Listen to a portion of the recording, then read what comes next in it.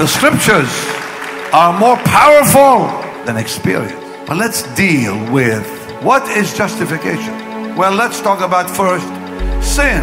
There's the penalty of sin, power of sin, and presence of sin in the Bible. I am free, you're free when we are saved from the penalty, meaning all the past sins gone in a second.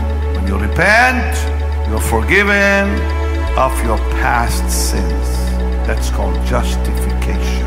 Now you begin a process of sanctification that releases you from the power of sin. To be released from the power of sin, you must surrender to the Lord. Deny self.